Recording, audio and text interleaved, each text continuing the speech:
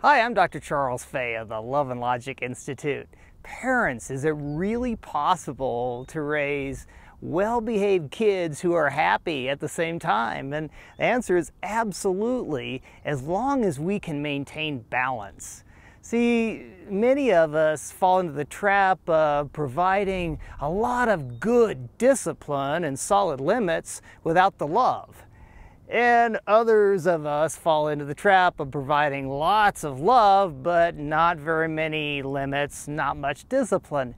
There has to be a balance. That's what Love and Logic is all about. Being powerful in the kids' eyes and doing it in a very warm and loving way. For example, we know that kids need limits.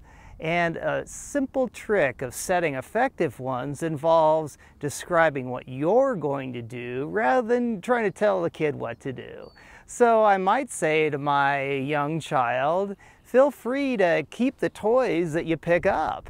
And if they don't pick up their toys, I might have to keep them myself, at least for a period of time. Or with my teenager, I might, instead of saying, you have to drive safely and giving a big lecture, I might try something like, well, you're more than welcome to drive the car as long as you've made a deposit equal to the insurance deductible into my account. See, don't make driving free, by the way. Teenagers do not fear death, but they do fear financial loss. So that's the limits part of it. Now, the other end of this has to do with how do we do this without losing their love? And that comes down to empathy. Remember that word? When you hear Love and Logic, you think empathy. See, when the kid, I've had to pick up their toys and now they're asking, where are my toys? I gotta show them my love. Oh, buddy, I love you.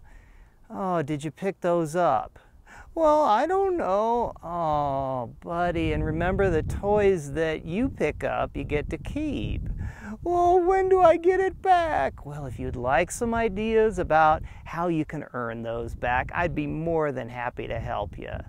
And do you see that I'm being loving while at the same time providing discipline so that I can have a child who grows to be happy and responsible at the same time?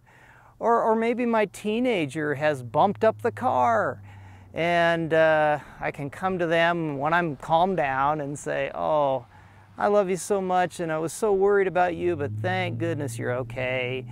The only problem is how are you going to pay for the damage? And again, that love and that discipline at the same time. You know, when I really think about it, way more important than getting our kids to behave is really teaching them how to get themselves to behave. And that's the heart of Love and Logic. Creating kids who have a little voice inside of their head that's constantly asking, how is this next decision I'm about to make going to work out? Well, we wish you great success with your parenting, and remember, you don't have to be a perfect parent to raise great kids. You just need the right amount of love and logic.